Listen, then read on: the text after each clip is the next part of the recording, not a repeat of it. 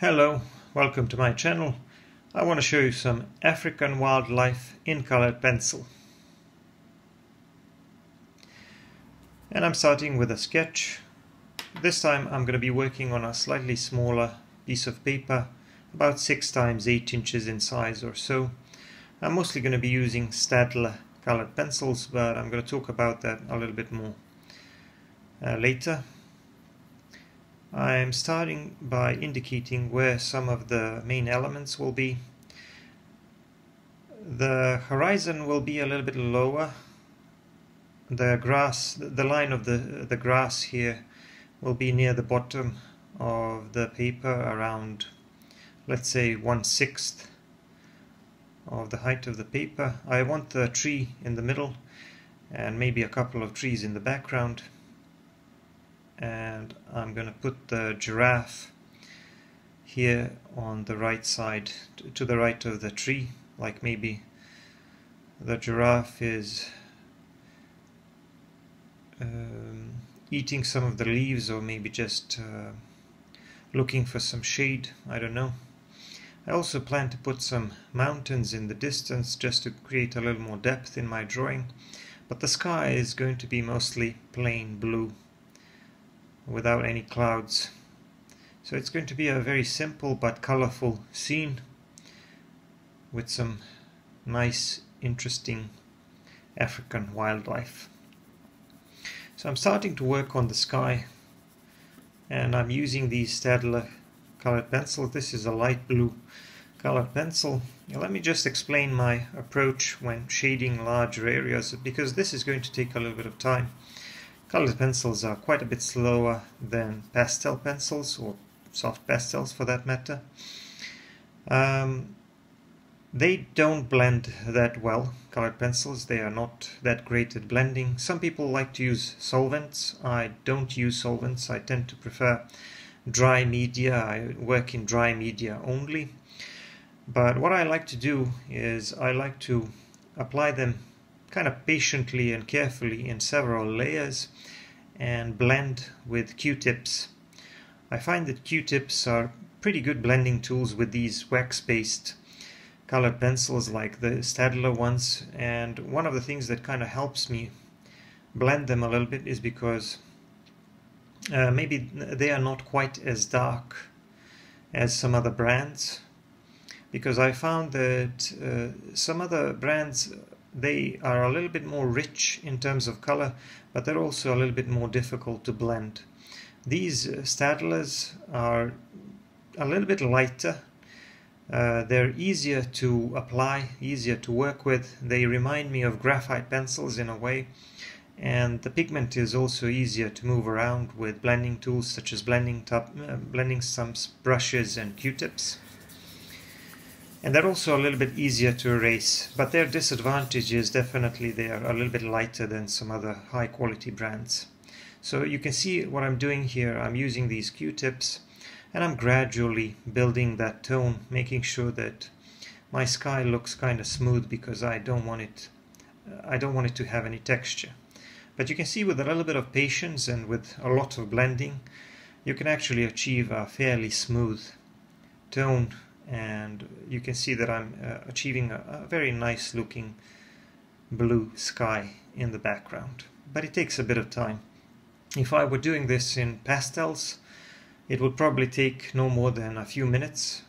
But this whole process of shading and coloring the sky probably took about a half an hour, or almost half an hour, which is obviously kind of time consuming, but since I chose to work with this medium, that's what we're going to stick with. And it's not a big problem.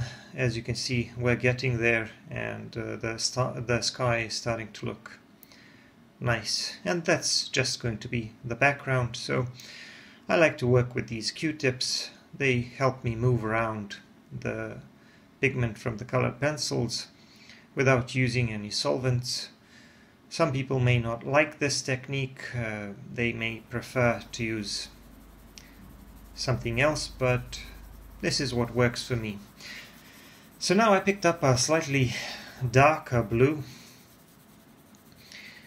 This is, I'm not really sure, but this may be something like a cobalt blue or something like that, but it's a little bit darker. And I went over the top part of the paper with it a little bit. I want the sky to be getting gradually lighter towards the horizon. So I want the upper edge to be a little bit darker.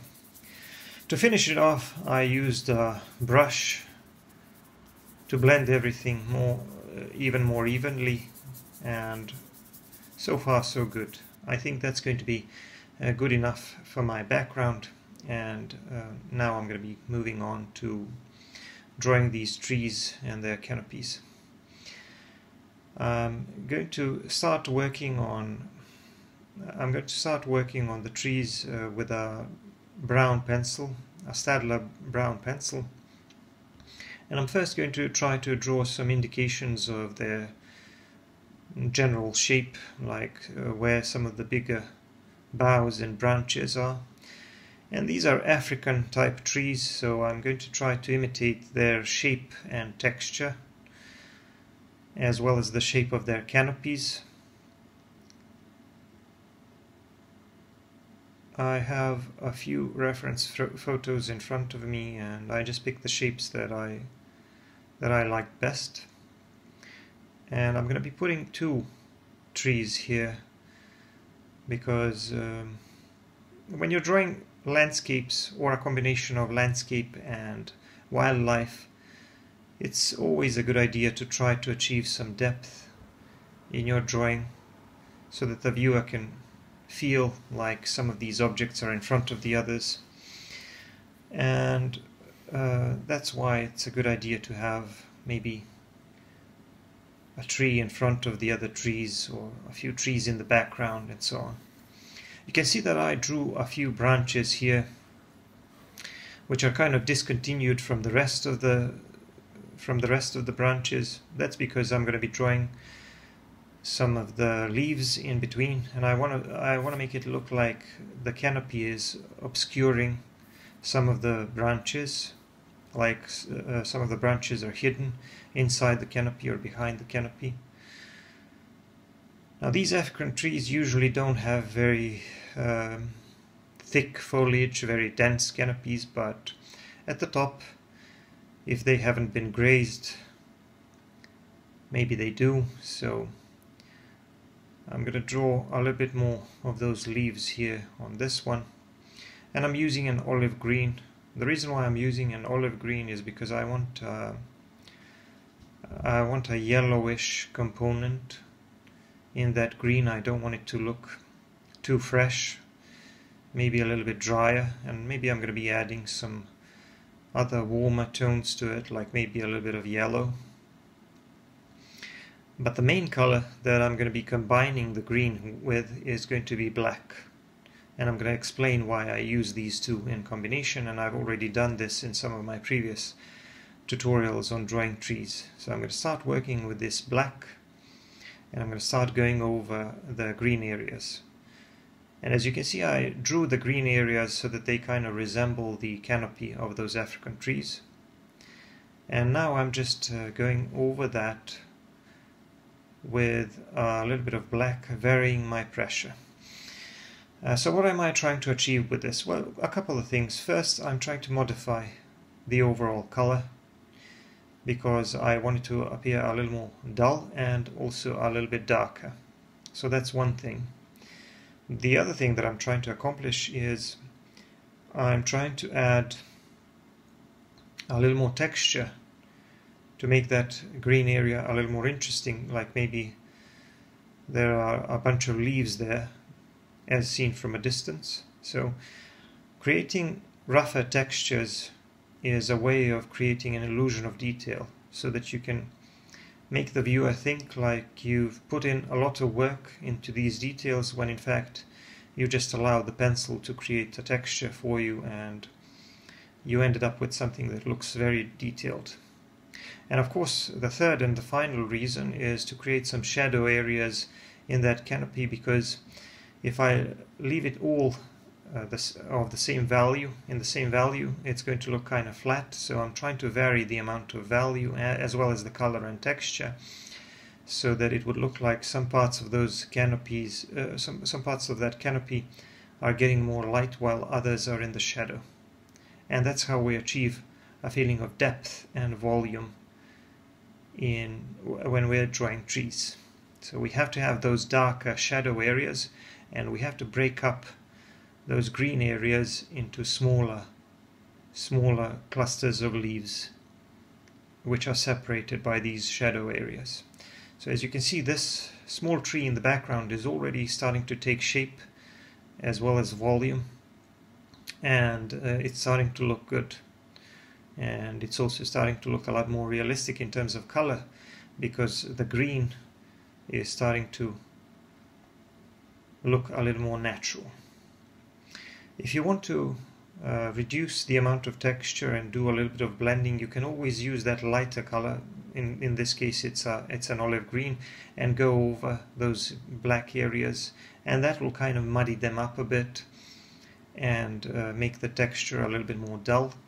So you can control the amount of texture in various areas depending on what it is that you need. Generally speaking, you want to have a little more texture in the foreground and a little less texture and a little bit blurrier shapes in the background.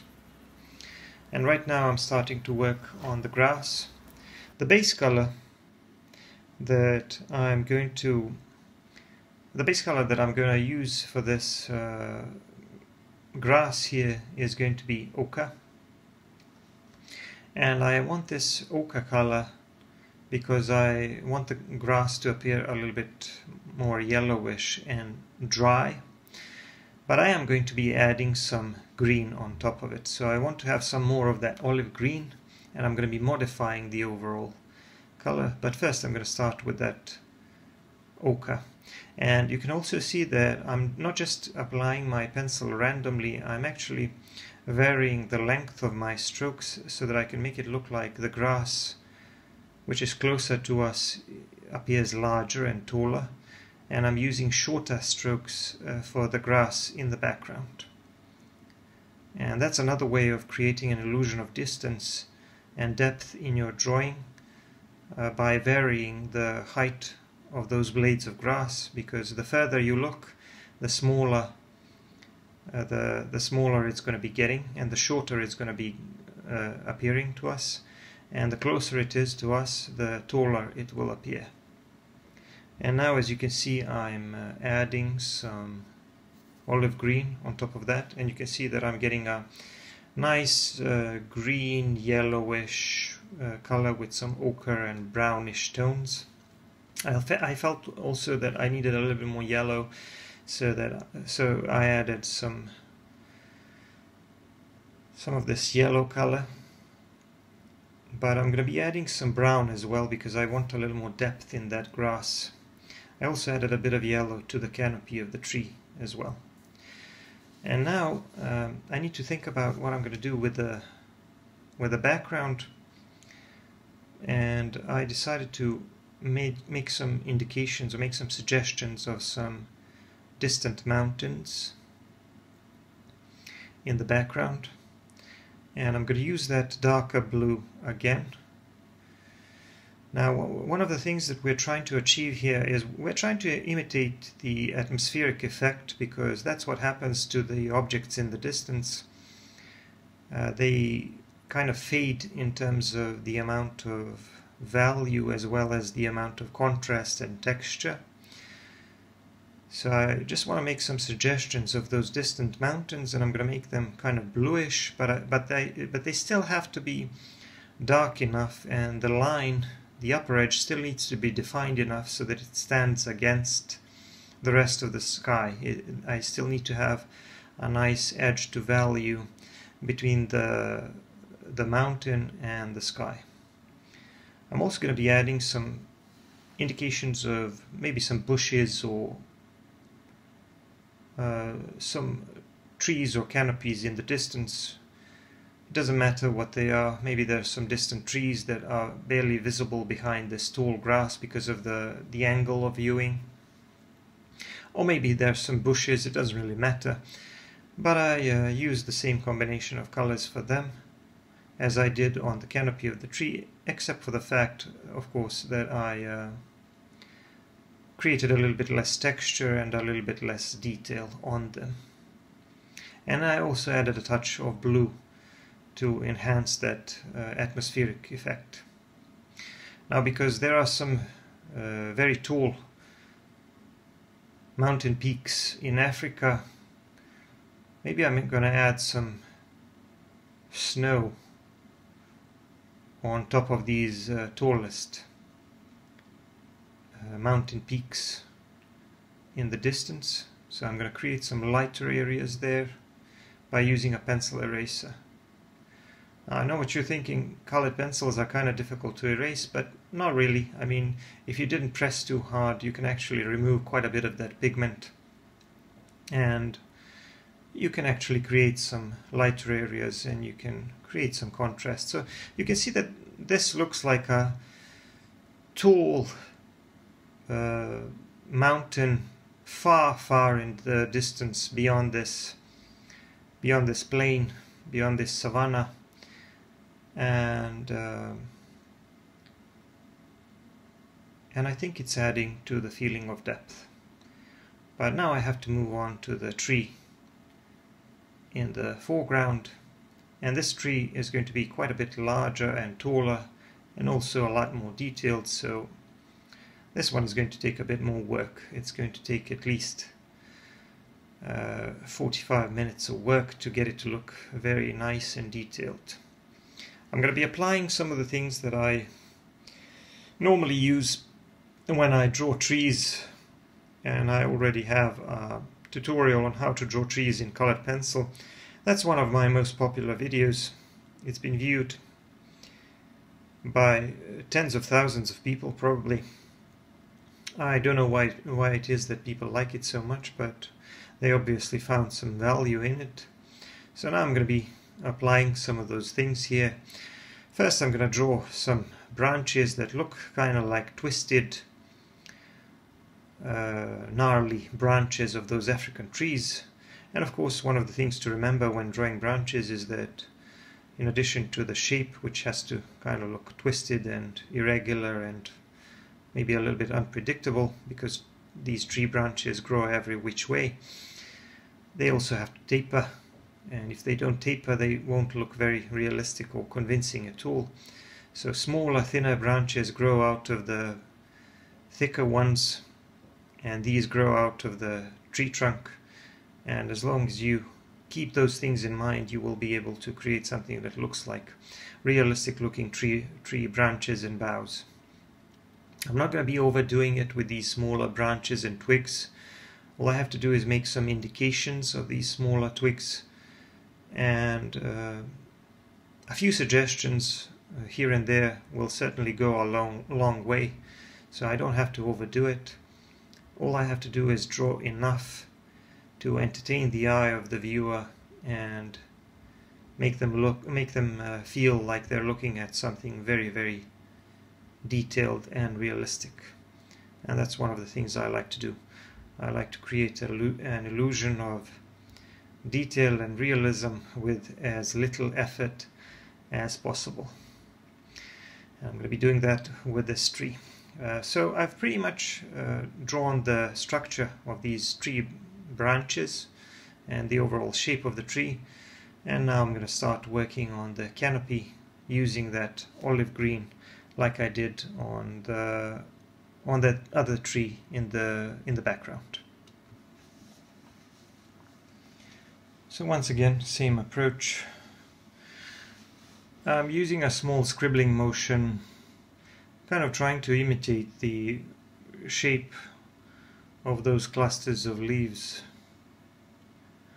And another thing that's interesting about these trees is that the end of those branches has a whole bunch of these smaller twigs that are so small and pointy they almost look like thorns. So I'm gonna kind of try to imitate that shape. I can't really get it to look 100% accurate, but I'm going to try to draw something that kind of looks like it. This is a smaller drawing, even though I zoomed in and it looks larger. You can see in comparison to my hand that this is not a very large drawing. And I've talked about this before in some of my previous videos. I think that colored pencils, because of the nature of the medium, they are just suitable for drawing these miniatures, these smaller size drawings which are detailed. Because colored pencils, they don't have great coverage. They are not very good at blending and covering large areas, but they are very good at drawing details. And that's why they lend themselves well to drawing these miniatures.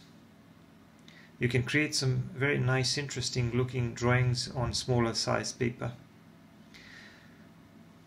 for the people who like that sort of stuff. If you want to be able to cover larger areas and draw larger pieces, I really think that pastel pencils are far more suitable. But a combination of these two also works well, and I like to combine colored pencils with pastel pencils. So if I were using a combination of these two here, I would probably do the sky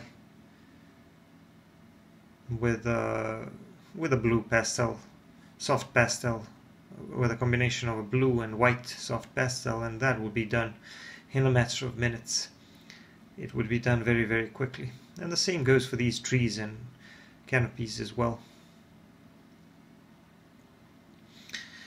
I skipped over a part of the footage here. I did a little bit more work on those clusters of leaves, and as you can see, I'm using a black colored pencil to add some of these smaller twigs in between these clusters, just adding a few here and there. Like I said, I don't need to draw every single one. I don't need to make it quite as detailed as a real tree, but just a few lines and a few suggestions of those smaller twigs here and there will help me create an illusion of a very, very complex and detailed canopy of a tree. And another thing that's important for me to do is to make sure that I go over those light brown areas with some darker colors, whether it is a darker brown or a black, because these are shadow areas.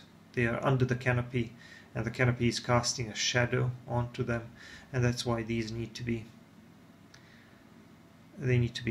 darker. So I'm just drawing a few more branches here and there. And another thing that you can see, I'm trying to make it look like some of these branches are in front of the others. So if you want to make it look like one branch is in front of the other, you just shade it so that it looks interrupted at one point. And drawing those branches in front of the others is another important way of achieving a feeling of depth in your drawing, because we want to make that tree look like a 3D object, not a two-dimensional object. Here I'm also using a bit of pencil eraser to lift up a little bit of those darker green areas and create some highlights inside that canopy, so that I can make it look like some parts of that canopy are getting more light and are facing towards the light source. And here again I'm going over the tree trunk and some of the branches, adding a little more texture, trying to imitate the shape and the texture of the tree bark, and trying to make the tree trunk look a little more twisted and rough to make it a bit more realistic. And also adding a bit more shadow. It's always important to be aware of your light source, and in my case the light source is coming more from the left side, so the right side is going to be a little bit darker overall. And another thing that I also decided to do, I decided to go back with that light blue colored pencil and just go over these areas in between the branches. Now that the tree is done, I just want to make sure that I don't have any of the white patches or lighter areas in between. I don't want to make it look like some sort of a glowing effect around the tree. I want to have a nice clean edge between the tree and the plain blue background. So I just went back and I went over the background just a little bit more, just to make sure that these edges are clean and that I have a nice contrast between that tree in the foreground and my blue background. Now I'm going to proceed with the grass here, and I'm going to do the giraffe last, but I'm doing the grass in the same manner that I started the area on the left. I'm starting with this ochre a little bit, and then I'm going to be adding some green and yellowish tones to it a little bit later.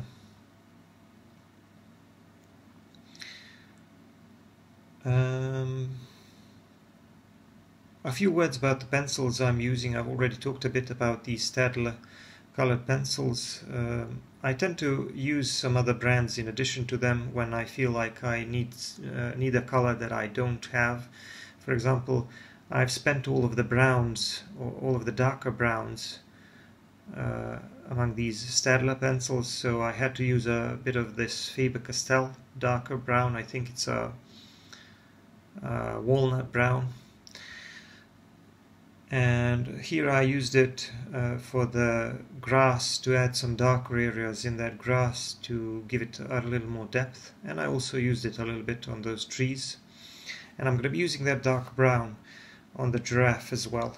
So I don't really stick to just one brand of colored pencils. I use whatever I have, but I mostly have these Staedtler colored pencils and some Faber-Castells and some other brands, but I don't really think that the brands are that important. Obviously, there are some that are higher quality than the others, but I just think that it doesn't really matter for my technique. And this type of drawing is not too complex. I drew some more of these mountains in the background, some distant peaks in the background, and I also went over them a little bit with a white colored pencil to make that area a little bit smoother and to remove some of the texture. So a white colored pencil is another way of blending colored pencils. It tends to make everything just a little bit lighter and a little bit duller, but it also burnishes the surface of the paper quite a bit, so I don't like to overuse it. I used it a bit on these mountains and I was quite happy with the way it turned out. I didn't want to use it on the sky. I'm happy with the way the sky looks and how I achieved a smooth looking blue background by just using those Q-tips and carefully blending. I'm also adding a few darker details, a few darker touches to these mountains in the background to make their shape a bit more interesting and to enhance the contrast between those lighter snow-covered peaks and maybe some darker rocky areas there, but no need to add too much detail on them because after all these are objects far in the distance, so I don't really need to do too much. I'm just going to go over them a little bit more with this white colored pencil to soften everything a little bit more and to make it a bit blurrier so that it feels like it's really in the distance. My scene is coming along nicely. I think I've achieved some nice colors. I added a touch of yellow to the grass here on the right as well, and I did a little bit more blending and I added a bit more olive green as well, and then I also used a brown to add some darker areas in that large grassy area, and also to indicate some shadows under the tree and under the giraffe. And I made sure that the shadow is going more from left to right because my light source is more on the left side, like I said. Here I'm also going to add a few more of these distant trees and bushes in the background, just to have something in front of those mountains on the horizon. And again, I'm trying to create a little more depth in my drawing, and I'm adding some of these darker areas on that grass to break up that grass area to make it look less monotonous and to make everything a little more interesting. So I left this area where the giraffe will be mostly white, and I'm going to clean up the edges a bit later, but right now I'm starting to work on the details, and I'm using a black colored pencil. This is a Primo black colored pencil, and the reason why I'm not using a Staedtler black colored pencil is because I felt that those were a little bit too light for my taste. So I had a few very, very dark details here, so I wanted to use a darker black colored pencil. So you see, some colored pencils are just a little more rich in terms of pigment than others, and they give you they just give you darker marks than others.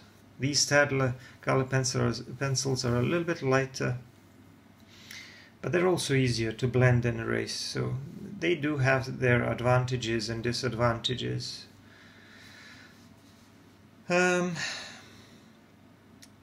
I need to work on the giraffe now. For my base color, I'm mostly going to use this ochre, but I'm going to apply it lightly in some areas, and I'm going to use a bit more pressure in other areas. Now, giraffes, they vary in terms of their colors, both the base color of the fur as well as the color of those darker patches or spots.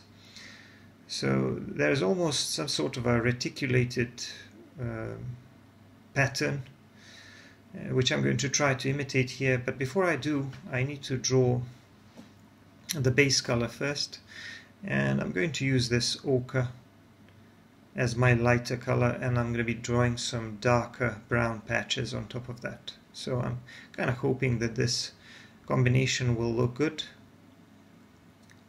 And I've already used this ochre for the grass and in some other places, so I think it'll fit well. First, I'm going to color most of the giraffe's body. And once I do that, I'm going to have to make some indications of shadow areas. I did a bit of blending with a Tortillion. And once again, these Staedtler pencils are a little bit easier to blend than some other brands.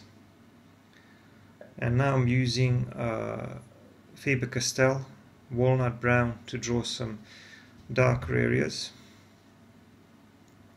I started by drawing some darker details on the head, adding some of these spots or darker patches around the eyes. There are also some lighter areas, almost white areas of fur.